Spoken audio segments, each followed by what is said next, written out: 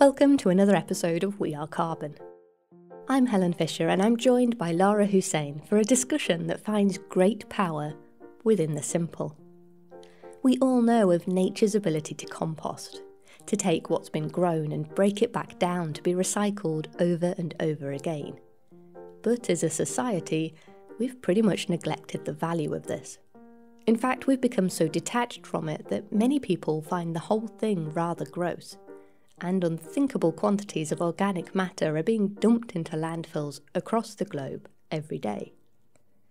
We've heard previously that worldwide our soils are becoming depleted, and yet so much of our plant waste is being taken out of the loop. If there were ever anything that could clearly illustrate the tunnel vision that we've given ourselves through focusing on technological solutions, it's got to be this. Simple and accessible steps that we can all be a part of are right at our fingertips. And once we engage with something like composting, it's quite extraordinary how it keeps expanding out with added benefits. This is the cycle of life itself, after all. Lara and co-founder Ceylan were enchanted by the magic of compost too, and concerned with the absence of collection facilities for making food scrap repurposing a part of people's busy lives. They've founded the Waste Lab in their home of Dubai and have made it their mission to build a new type of waste management, one that reconnects people with their food and the soil that it was grown from. And while they focus on compost, new opportunities to partner up and repurpose food in unique and valuable ways keep arriving. We discuss how this simple starting point is growing outwards through a web of collaborative connections. You can keep up to date with everything from We Are Carbon by subscribing over on the website, wearecarbon.earth, or find us on Instagram, at wearecarbon.earth. Right, let's get stuck in. Good morning, Lara. Thank you so much for joining me today. We're here to talk about your venture, the Waste Lab, which is really exciting with regards to the work that you're doing to start up collecting and composting food scraps within your location in Dubai. And it would be fantastic if you could introduce yourself to get us going, and also a little bit of background as to what got you into this business itself. Sure. Hi, Helen. Thank you for having me. My name is Lara, and I am the co-founder of the Waste Lab. And the Waste Lab is an impact-driven young startup. It's also women-owned. And we are here on a mission to make sure that food is never wasted, no matter where it is across, the food chain. And we are here to work with households and businesses to make sure that they can also participate in our journey in rescuing food scraps and building soil through composting and other solutions that we can talk about later. Now, what made me and Ceylan, my co-founder, get started on this journey? I get this question a lot, and every time I think, what really made me start? And I don't have one incident like many people who just one day woke up and said, I'm going to do this. I believe in my case, it has been like a culmination of different things that have been happening to me throughout my life. I'm a business major. I don't have an environmental or agricultural background. I'm a consumer, like an average person, right? And I've been working in business for the past 15 years. And throughout these years, I felt that I want to do something different, something that gives back, something that has an impact, whether environmentally, socially, like something on a bigger scale that I feel I have a purpose, a connection with. So this was one thing. The other thing, like meeting different people, inspirational people who are doing something, in regards to the environment, started giving me some ideas. COVID situation also made me feel that we are part of something bigger than us. And if one thing maybe goes wrong, it can trickle down and affect everyone literally globally, like what happened with COVID.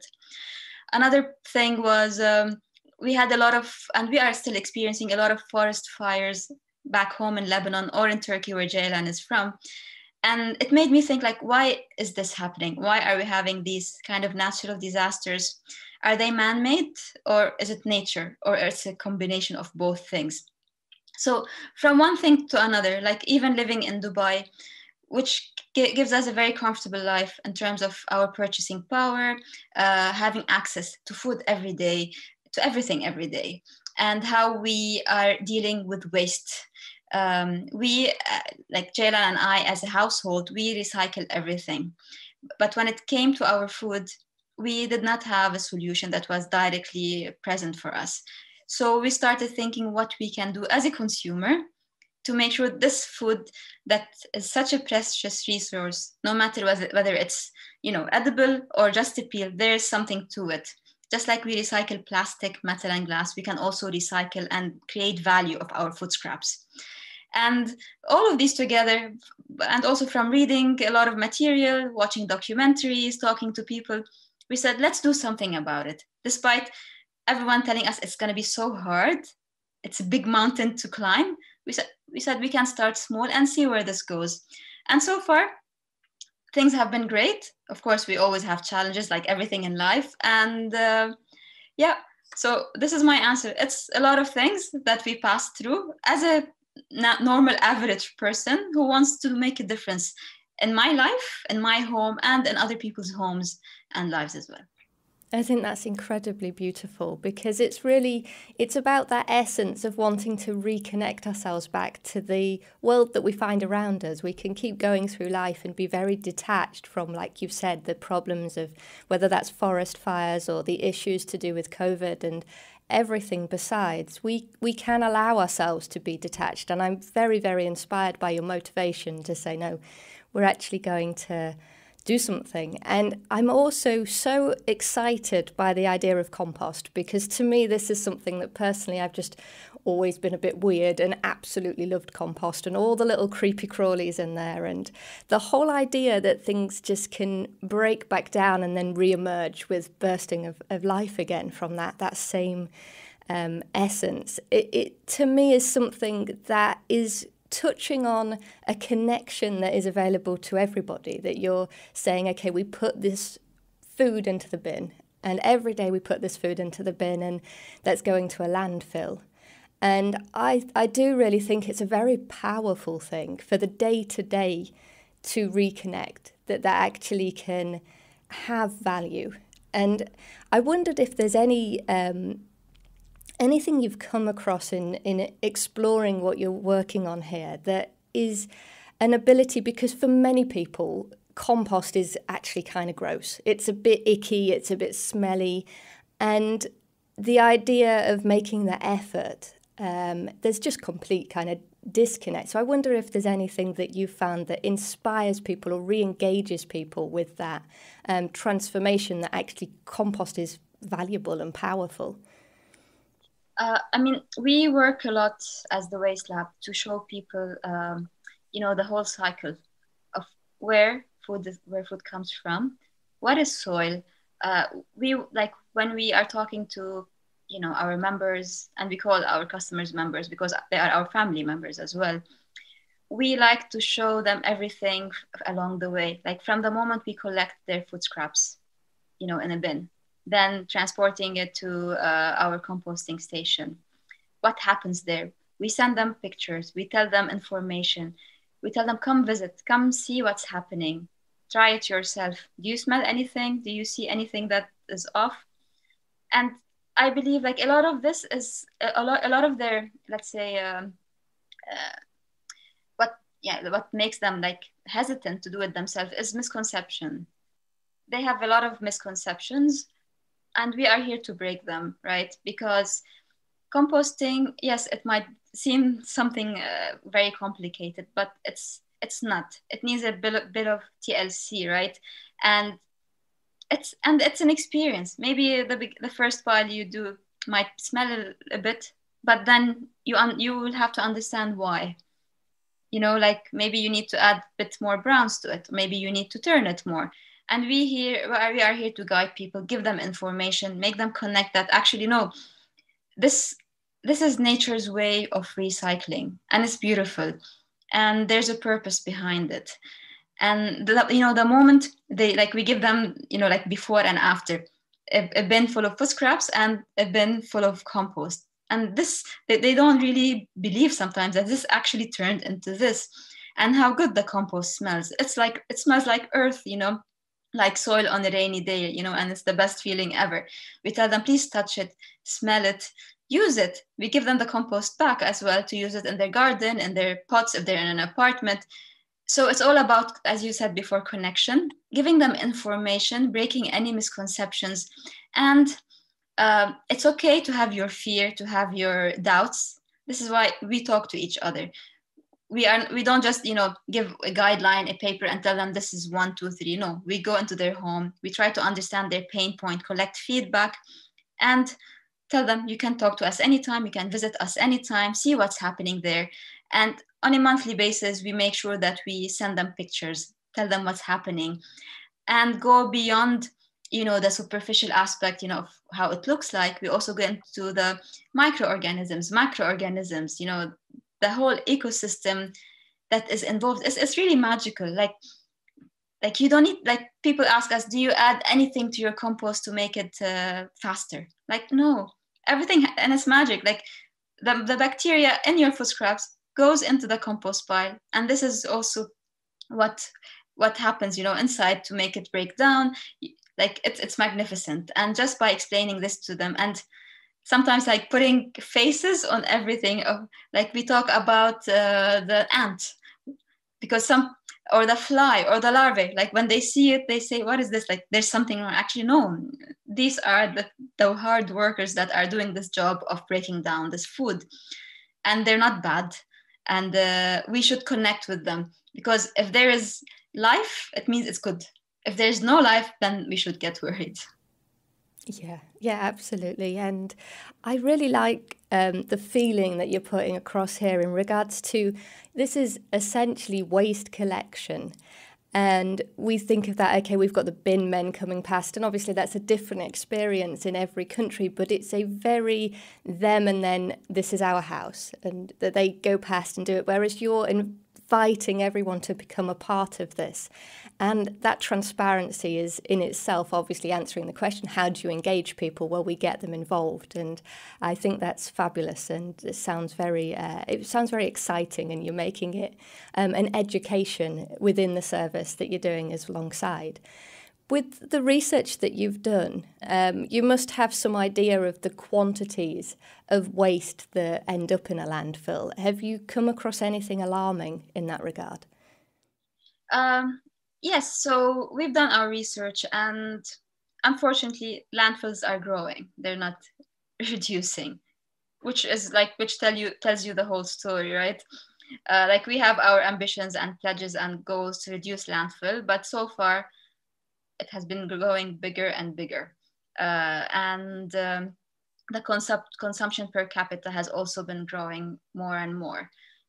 And you think like, yes, this means I have more purchasing power, I have more, I'm more comfortable in my life, but it's not about this. We should stop linking me having more money, having better consumption power to waste. Because I mean, if you have money, doesn't mean you have to waste more, right? This should not be linked. So yes, it is alarming, because it's just growing. And I mean, like the other side of the story is now there's more serious, let's say, there are more serious promises to reduce it. There's more consciousness on a national and global level that this needs to be reduced drastically. I mean, I have some numbers. I mean, like every source gives you different numbers. That's why I don't usually say a specific number. But the reality is just growing more and more. That's it. And we should be in the opposite direction for sure. Absolutely. And when it comes to food waste, that's obviously something that is so easy to, if we separate it, we can manage that and turn it into something without a massive facility. It's something that anybody can really be involved with. Absolutely. With repurposing, yeah. Absolutely. Like it's just as you are able to separate your plastics and glass and metals, you can separate your food. And one thing, like we try not to use the word waste in our language, because language is also very important. When people see waste, they think it's gone, there's nothing you can do with it, it needs to go to the garbage or to the landfill. food is not wasted until it's wasted. So that's why we try to use, and we educate ourselves first, and we use this language with our, with the people we deal with. We say food scraps, we say leftovers, we say surplus, but we never really use waste in our communication. Sometimes we have to, just to be able to connect with a person, but we prefer, and we're trying to change this, because waste is a concept that we learned and we felt comfortable with because it's easy. And when it's wasted, you think you can throw it away and then everything will take care of itself by itself. But no, it's going to our landfill. It's affecting our water table, our health, our air that we breathe. So yeah, we try not to use this word as much as possible, at least with us. Yeah, no, I like that. There is a lot of association with words, and that we need to sort of retweak some of these along the way. Because, yeah, like automatically your brain thinks waste, so it's okay to throw it. But no, if you say it's a food scrap, it's a peel, we start giving names, specific names to everything. This establishes a connection. Like, why am I throwing a peel? If you understand the story behind the peel, for a banana, to grow one banana, you need 100 liters of water, right? So we give them the banana story. This banana needed 100 liters of water. You paid X amount of dirhams in the UAE, and that much labor, and it has all these nutrients. Okay, so for example, like one thing I would like to talk about, like when we look at food waste and lost numbers, how they also define food waste is basically, if you have a banana and you don't eat it, you throw it, this is food waste. But what about the peel of the banana? They don't put it as part of this number. But for us, it is actually still a resource that we are throwing away. And we should start now, like if we combine the edible and the non-edible part, inedible part, the numbers are even much higher. So again, like we also try to explain that this loss is not just the thing, the whole banana that you did not eat. It's actually also the peel that you are throwing away, because the peel also required water, has nutrients that can go back into the soil. So why should it be okay to throw it, right? So yeah, this also, like we try to, to go into the words, understand them, break them down, and really change things, because this is how it will also change the way you think and how you see things. Yeah, once you can see that as something valuable, you're far less likely to dismiss it in the future. It becomes then a new habit, a new way of life. With regards to the actual day-to-day of the business, this you are providing a box of some description, a collection box for households and businesses as well, is it? Yeah. So what we do is, so we have different plans if you're a household or you're a business. And by business, I mean any business that has a kitchen. It can be a restaurant, hotel, an office canteen, a nursery, anything. For households, we work on a subscription model because, of course, like we are a business at the end of the day, and we need to also be financially sustainable, right? To be able to operate and to invest what we have and to even grow and expand our reach. With households, they receive a bin. So this is their collection bin, their food scraps collection bin with guidelines on it. So they can always see it when they are disposing their food scraps. We also send them orientation deck. So they also understand why they are doing this, not just the how, the why, and how they also connect the story. Like, this is going to turn into compost. What are the benefits of compost? So they can understand the whole picture and also talk about it at home if they want.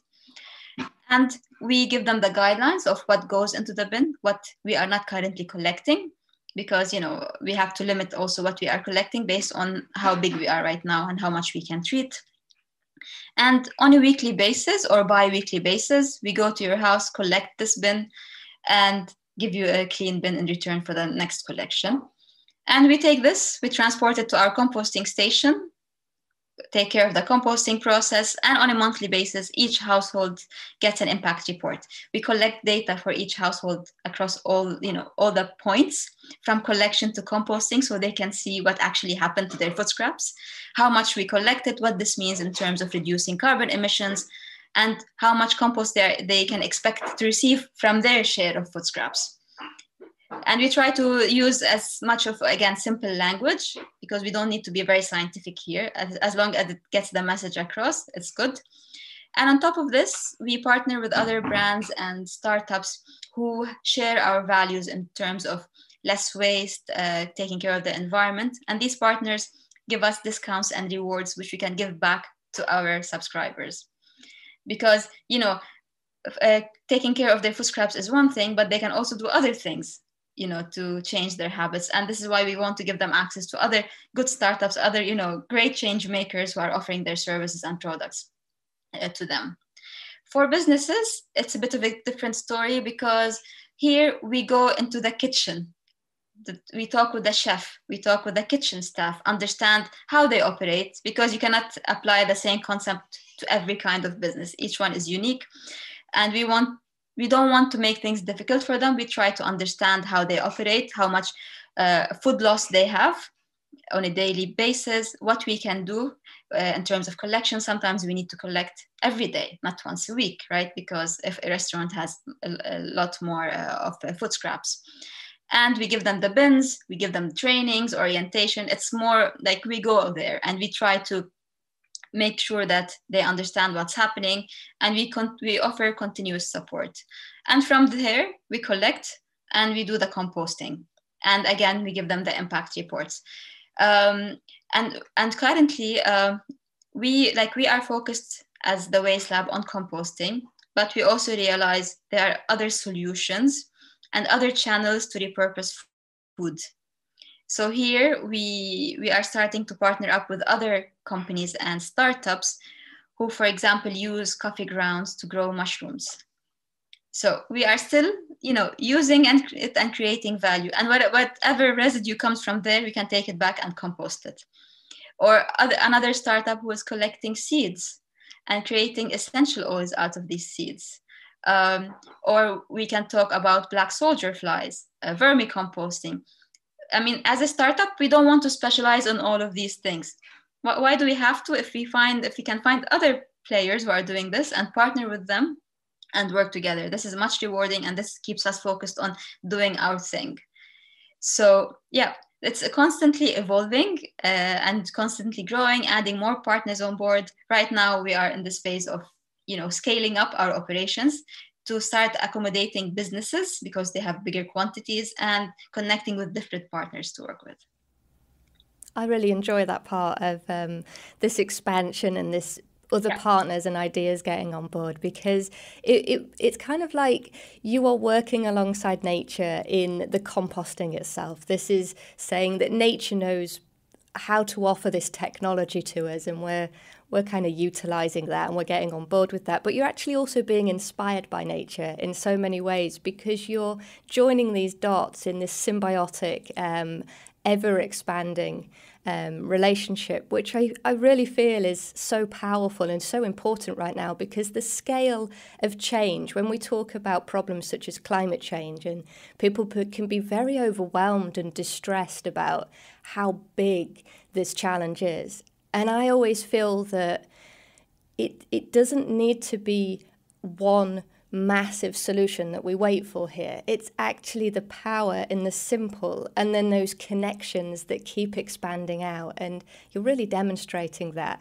And, you know, the idea of the vermicomposting and the black soldier flies, these are all, once again, very simple, natural technologies that it really is just working together and building those partnerships and those links that keeps on, and it keeps it exciting for yourselves. I'm absolutely sure that it must be, you know, really interesting to know where things are going. You don't quite know, but that it keeps building out, and that's really, yeah, fantastic.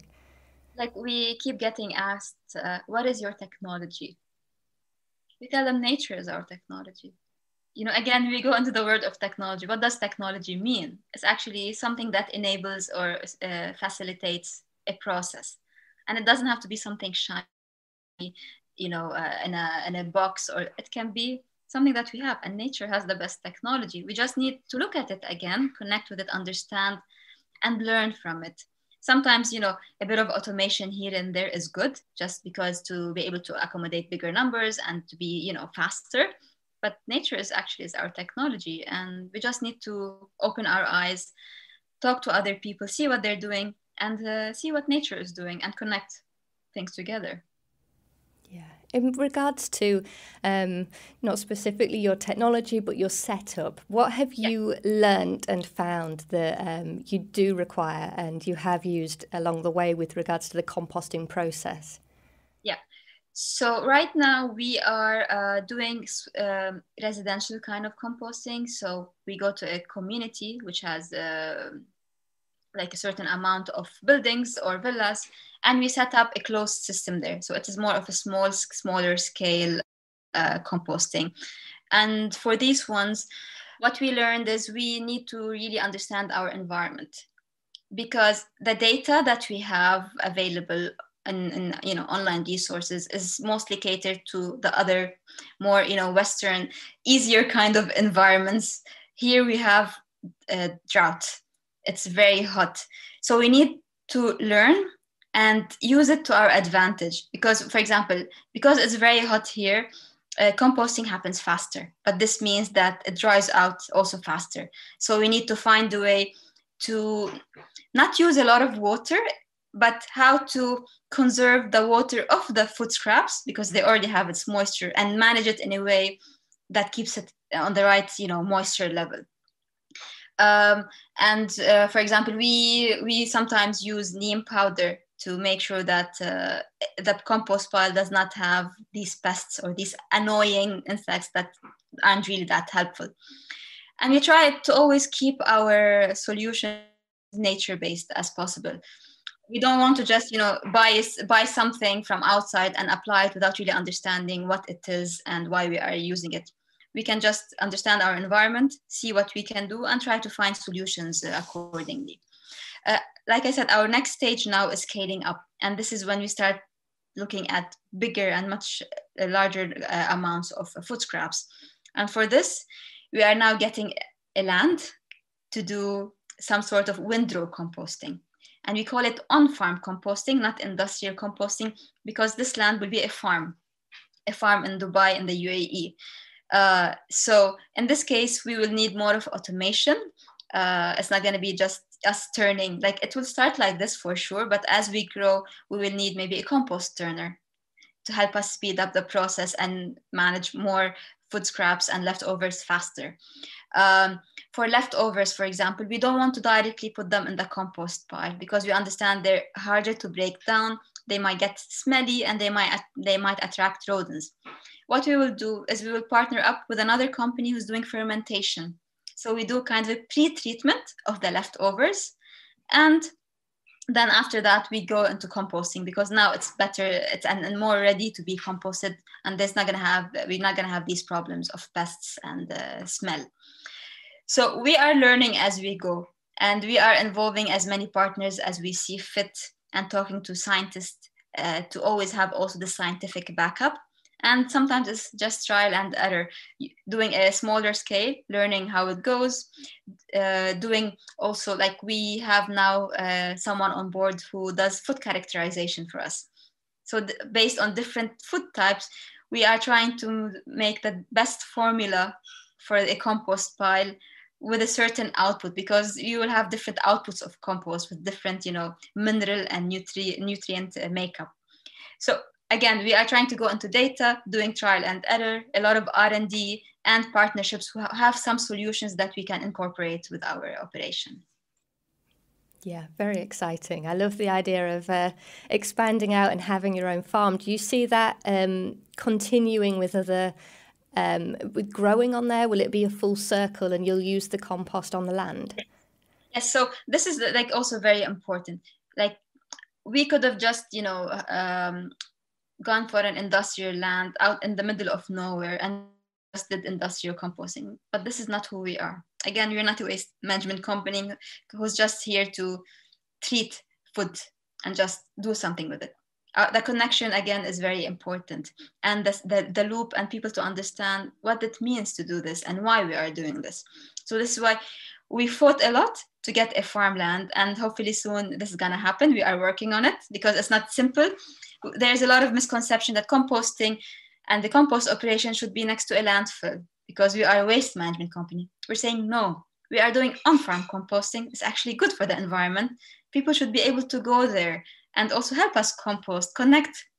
And we are now, working with farmers who will use this compost and test it on growing different crops here, and have also an R&D space to do healing, exercises for the soil.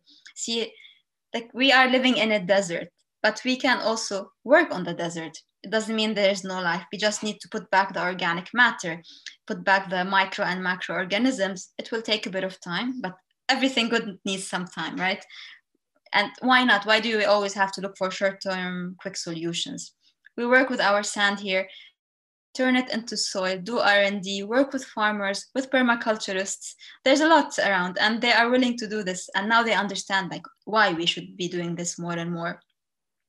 And yeah, use this land for our composting operation, for using the compost on the farm, in our experiments, bringing people, students, anyone actually who wants to see what's happening there, do workshops there, talk about soil, talk about carbon sequestration, talk about why we are doing this, and get their hands dirty.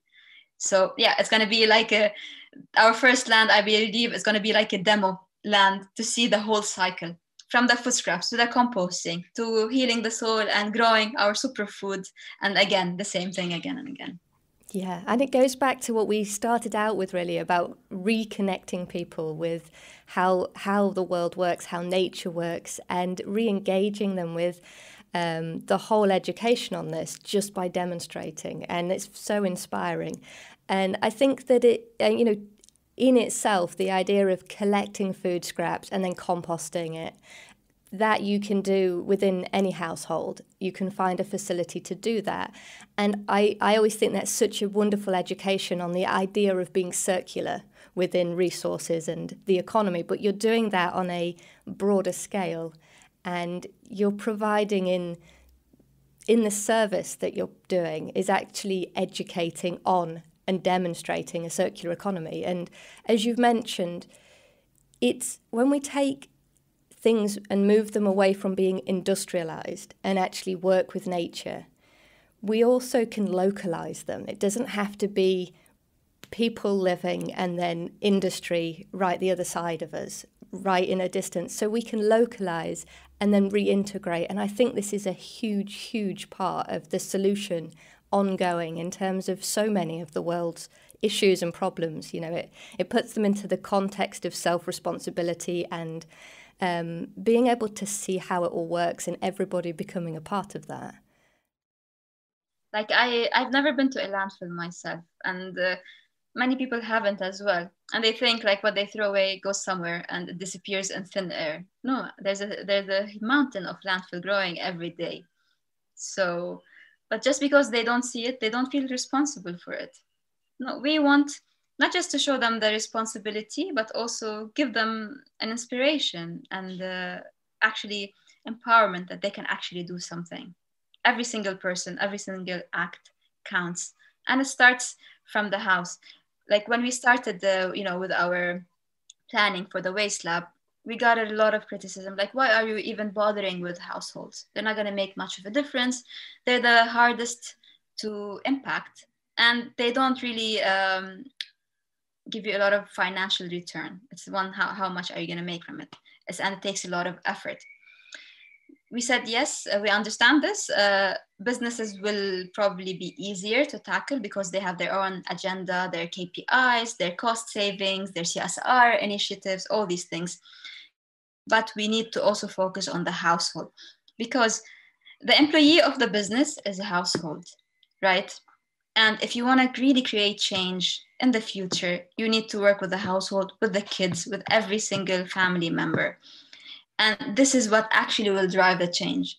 The business, okay, will do its part, but the change will not happen from the business. It's going to happen from the household. These are the generations that will actually work, become a business, and have this, mentality, this mental space in them that they want to do this difference and make an impact. Yeah, I really applaud that you haven't taken the easiest, most obvious route. You've taken the one that's actually going to blossom and have the biggest impact in the long run. And I think you're absolutely right. Children are at the heart of how things are going to move forward in the long run. So they have to be engaged and involved in this. It's going to make such a big difference. When we talk to children, like, we learn a lot from them. And they are the ones who go back to their house and tell their parents, we need to do this, we need to compost. They are the biggest influencers we have. So absolutely, you're right.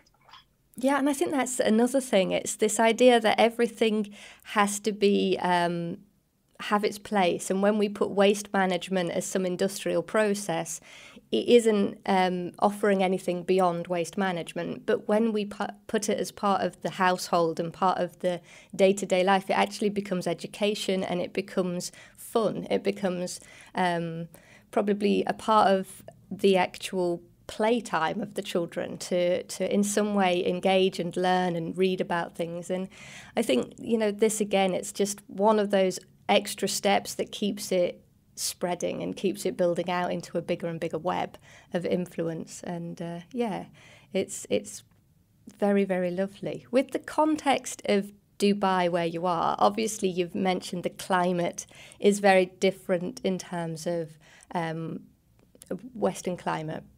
The temperatures and the humidity have brought your own challenges.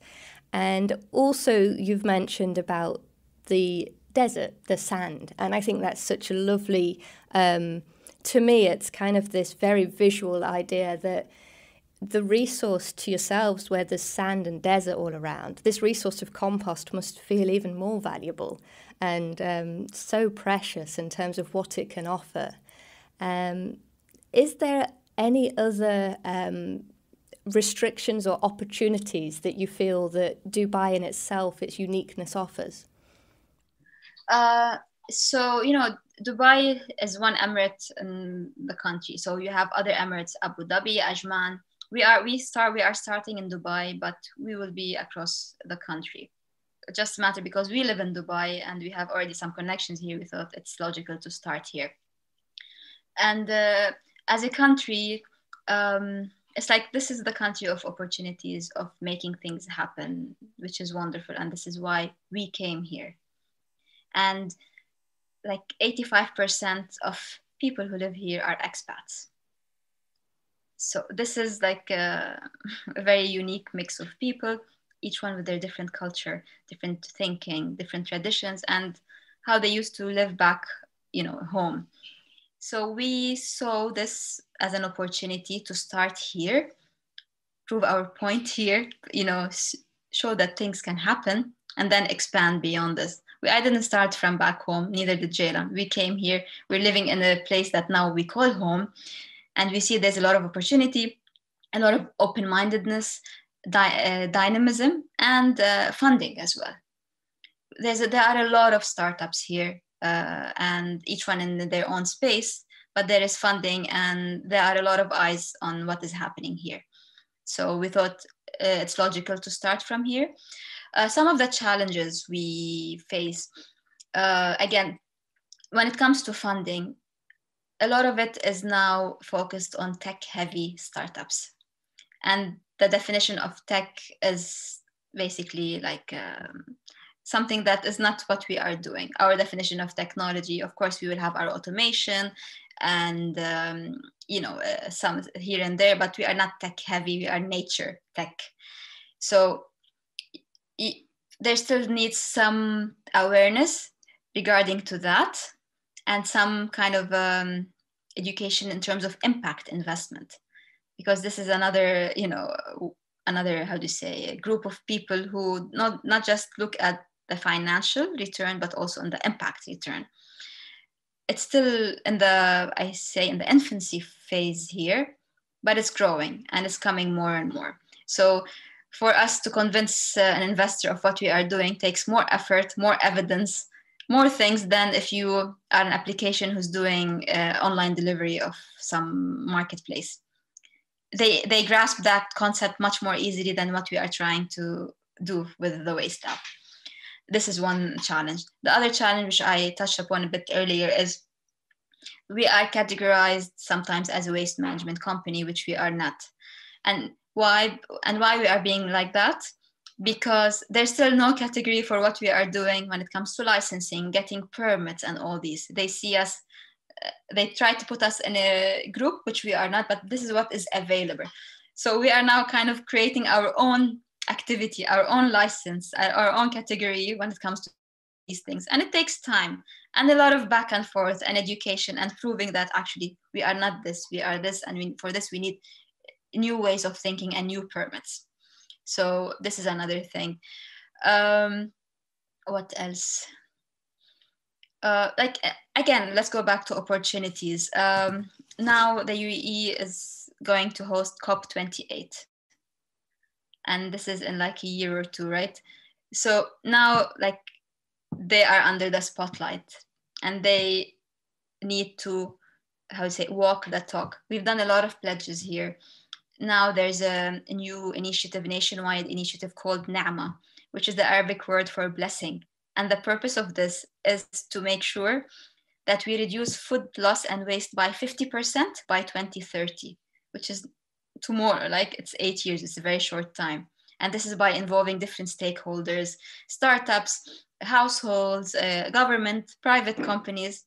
So this is a very important pledge. And for this, they need us to be there and more involved, and they need to support us. So yeah, so like, I believe the UAE is, how do you say, is starting to act more upon these things. It's going to take a bit of time and a bit of organization, but it's going to happen. And we have started feeling this. It's just, we need to readjust some things, create new permits and licenses that are easier for startups to start working. And one thing is cost of licensing. It's a bit high now. It's one of the highest in the world. Just to register your startup, you need to pay a lot of money. So this is something also that they are working on to make it more easier and accessible for everyone.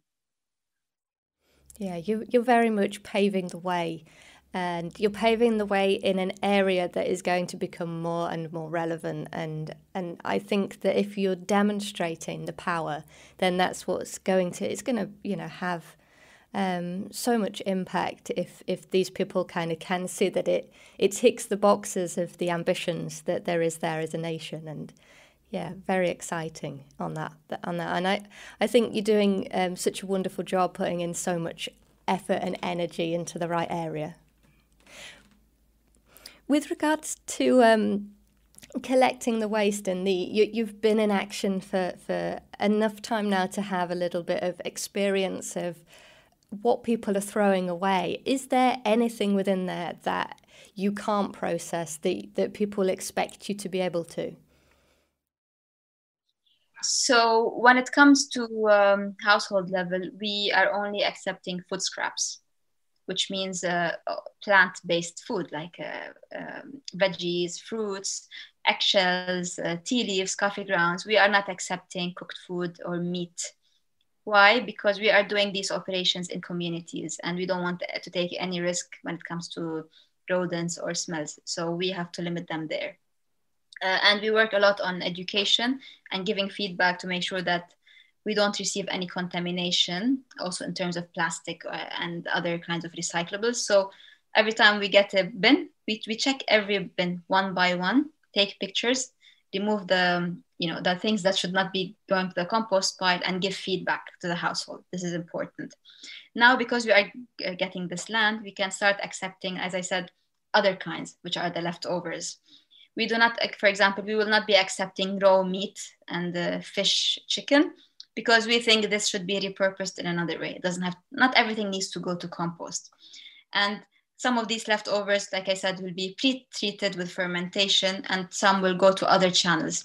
So like our key here in our operation is once we collect, our key is first give training and guidelines on segregating at source.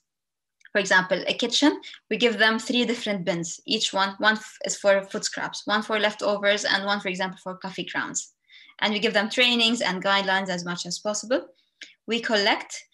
Now we have a warehouse, which we are preparing. this is really the integral part of our operation, because in this warehouse, we look at each bin we collected, we remove any contamination, we record data, and we can see if we can further segregate based on how we will channel the food, based on also the partners that we have. If one partner wants maybe only lemon peels, if we are able to segregate it, we'll give them the lemon peels and they can process it in their plant to produce something else. So this warehouse allows us for quality control, data collection, and further segregation. So we can either take the food scraps to compost or to fermentation or to our other partners. Yeah. And with regards to the partners, this actually excites me so much. The idea that there are, when you put it onto a scale of a business in particular, and you're collecting, say, coffee grounds, or like you've just mentioned, lemon peels, what examples are there of waste that if you have separated it and then it's a large volume that you can have of that one item, what sort of surprising items are there that can offer value? I mean, to be honest, we are learning this every day. And the thing is, because now we are getting approached by startups we were not aware of, but because they know we are putting an effort in segregating from source, which is the biggest pain point for everyone. Because once you mix everything, it's gone. You cannot just remove one by one. Because they know we are segregating, they come and tell us, we are looking for seeds. Would you be able to go into this? We are looking for coffee grounds. We are looking for, like I said, lemon peels. So it's just a matter of finding these partners and understanding their requirements and seeing from where we can get them. Because again, if we work for example, a juice shop, this is already segregated. And we can further segregate and tell them, please make sure the lemon peels, orange peels go here, the seeds go here, and we give them the bins and the trainings for this. For example, with the black soldier fly, we know that they love leftover food. So this is a very good, way to treat them and to create, the larvae. If you've heard of this, as once, it consumes the leftovers, their poop is actually a good fertilizer. And then you can dry the larvae for chicken feed, and you can also create other kinds of things from it. So again, it's a learning experience for us. And we see, for example, one company who is using food scraps to create furniture items, coasters. This is in Turkey. So soon we will get in contact with them and see if we can do something with it. So the more we research, or the more people get in touch with us, the more we are learning that we can actually separate more and more and just start giving here and there the food scraps. Yeah, it's very wonderful, because it's the idea that you can take the food scraps, turn them to compost. That in itself is extraordinary. But then you can actually add to that and provide raw materials that can replace so many. And what I notice with this kind of thing is it is very problem solving of issues that you wouldn't expect. Like with the black soldier flies, that's creating a very valuable source of protein from waste.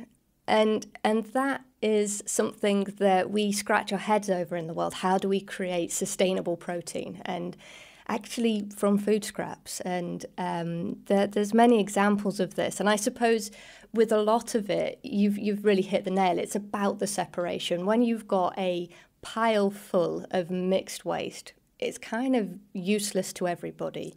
When you separate that out, there is so much value. And a lot of these items, like, say, lemon peels, they can offer such a versatility of use. And in many cases, they can replace the need for toxic ingredients. Like if you have lemon peels in cleaning or in beauty products, this kind of thing, then the knock-on impacts of kind of moving into this circular process of resources, it really does come down to, well, can you separate it? Because if you can separate it, you can, the world's your oyster, you've got something so valuable. And have you found that really is just a very specific, localized solution? The separation is at source. You are just training people and asking them to do that for you.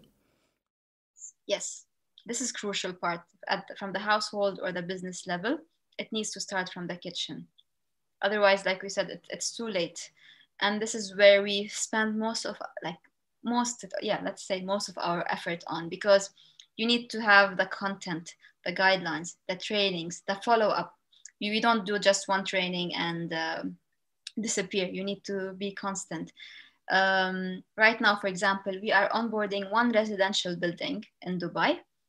They want to make sure every single unit in the building is separating their food scraps.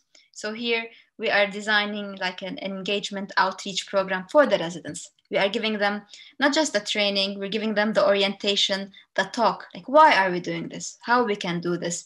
And we are training the building staff how to check for any contamination, give us feedback, give us pictures and data so we can go back and go over things again. This is absolutely crucial. And again, here, because we have so many different cultures speaking different languages, we need to do things in English, in Arabic, in Hindi, in Tagalog. So also we need to use different, like literally different languages to reach as many people as possible to understand what we are doing and how to do it.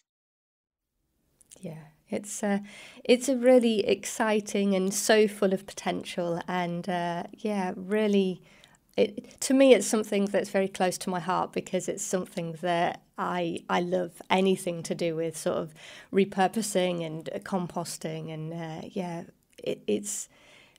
the potential just keeps on going, and I think that's wonderful. And you are such a fantastic example of putting your energy into this, and instead of just going straight for the simple. In terms of if anybody, because so many people want to do something to help, and they sort of sit back feeling like, well, there's nothing they can do. I've not got the expertise. I've not got the experience. Do you have any advice or any thoughts and that you would share with people in that position?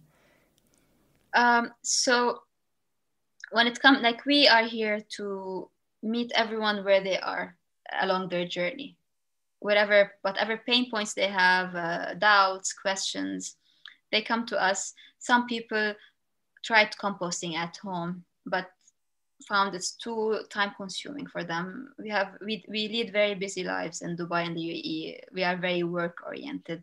And if we live in a small apartment, it's not easy to have a compost bin there.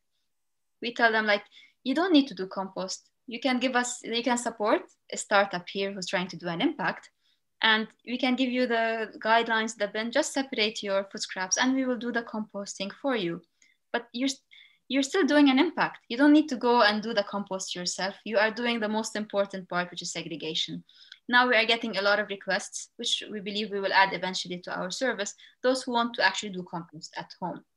Here, we can provide the bin, the composting bin, the expertise, the guidelines, what they need to do, and the follow-up. So this also can work.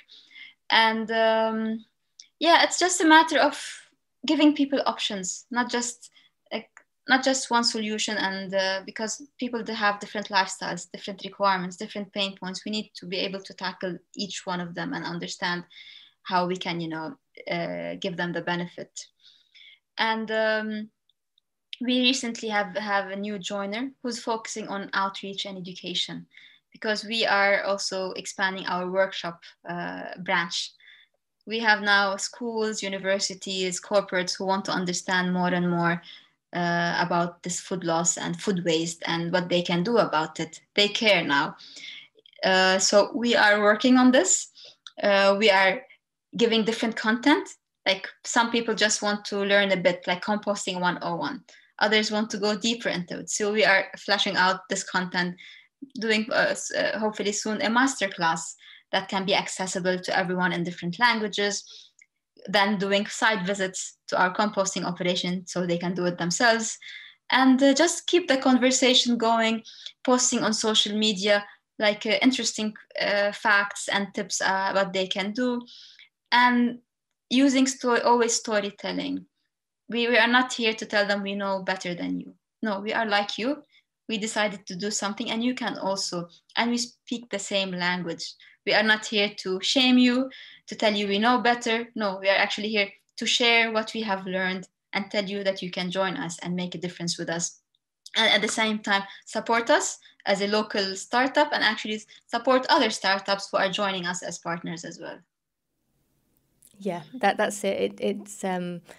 It seems like you kind of got that ball moving, and now it's just kind of keeping itself going, and a lot of different opportunities, I suppose, are coming to your door because you're offering and have built that foundation. So congratulations, and yeah.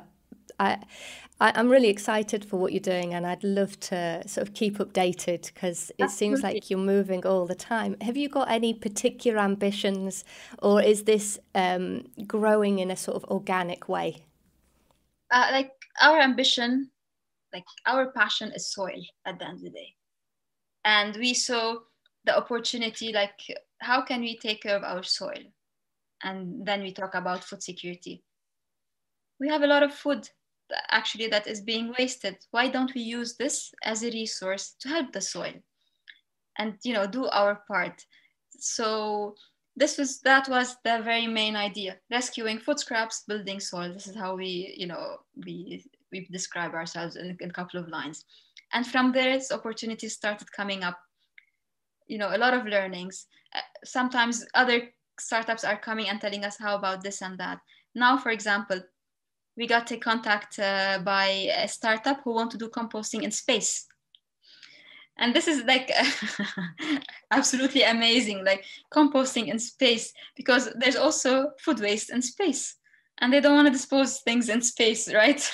So soon we are going to start working together on identifying the variables that we can incorporate in a composter that works in space. But then again, I always say, let's first understand what is happening on Earth beneath our soil, because we don't want to think of plan B for Earth. We want to take care of Earth. Okay, it's always good to have option B, but let's first work here, understand what's happening beneath our feet. There's so much life there that we know maybe 5% about. And but yes, why not? We can also compost in space. We can do it everywhere. We just need to understand the environment and do something about it.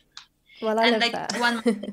yeah, Yeah, I love the unexpectedness of where this yeah, can take you because you never expected it to to be up there in the yeah, like stars. yeah, but apparently a compost is important, but wherever you are, because it's a way of recycling, as simple as that.